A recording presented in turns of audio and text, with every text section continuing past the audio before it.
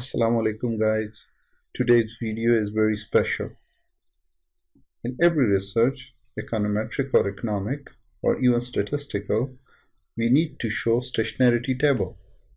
What is stationarity table and what is stationarity? In today's video, we will be discussing two areas. One is unitroot test, which is also called stationarity test. Second is to create stationarity table for our research study. Unitroot is a problem that can wrongfully suggest the problem of association.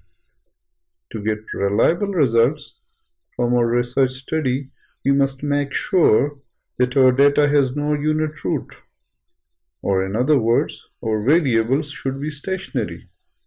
So stay tuned.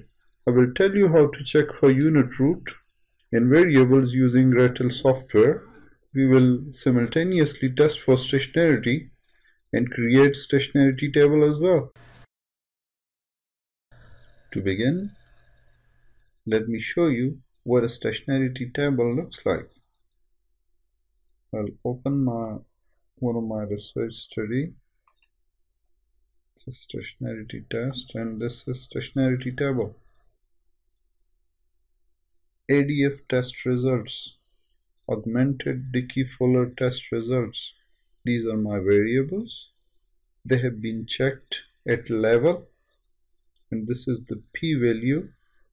The same variables are also checked at first difference, and as you guys can see that all these variables are stationary at first difference. So our focus would be that our variables should at least be stationary at first difference. If they are not stationary at level, they must be stationary at first difference. So let's go to Gretl software and check for stationarity. I will close this down. I'll open Gretl. I would like to open my data. This is data set. This is my data, so I would drag it to Gretl and drop it. Start import at column 1, row 1. Okay. Now these three are my variables. Consumption is my dependent variable. Income and relative price are my independent variables. I have basically two aims. One, I have to find out the unit root in my variables. Number two, I have to create a stationarity table. This is stationarity table. So I have to create a stationarity table like this. Okay. Now our criteria for checking unitroot is very simple. If the p-value comes out to be less than 0.05 or 5%, it would mean that the variable has no unitroot.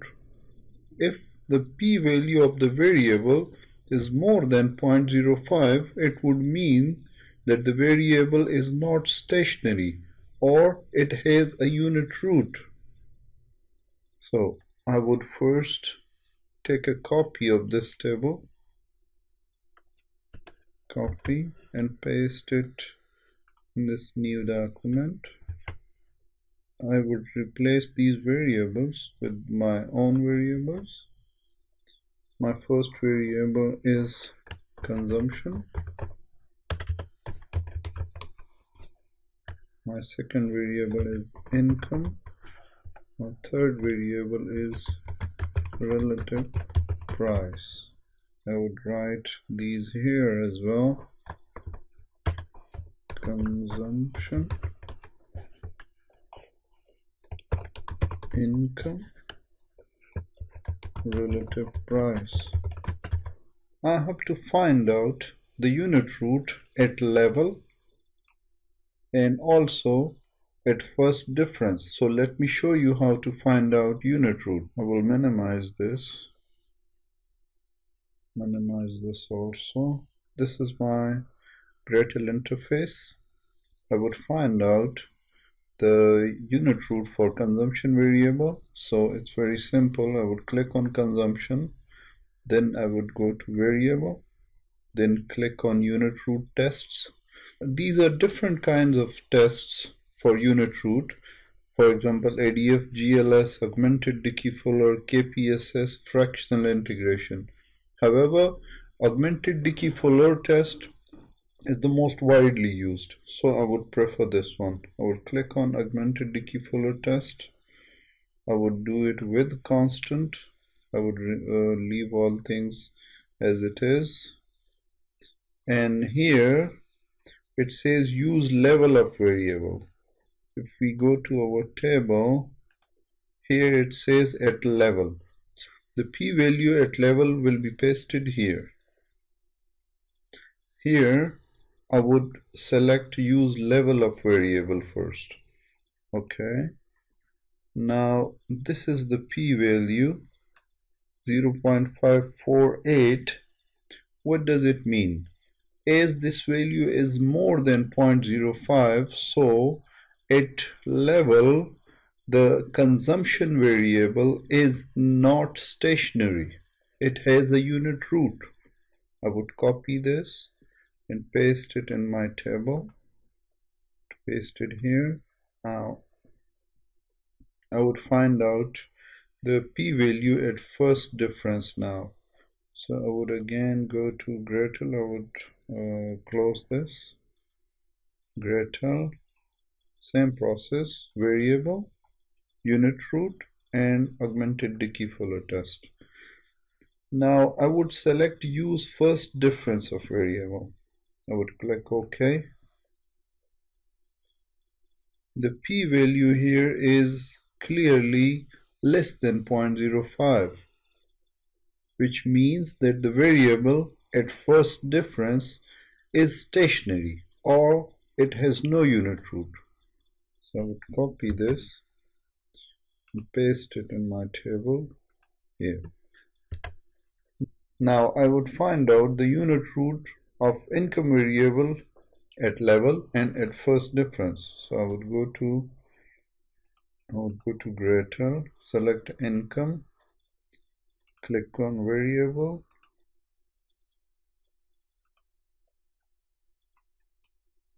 I would first do it with use level of variable. So okay, as you can see that the p-value here is less than 0.05. It means at level this variable, which is income, is stationary. So I would copy it and paste it in my table. I would again go to Gretl, same process. Here I would select at first difference.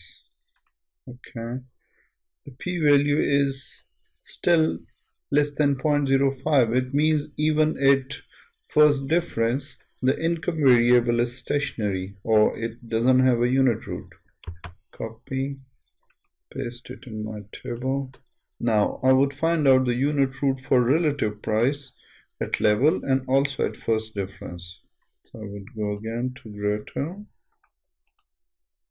select relative price, click on variable, unitroot test, augmented Dickey-Fuller test, use level of variable.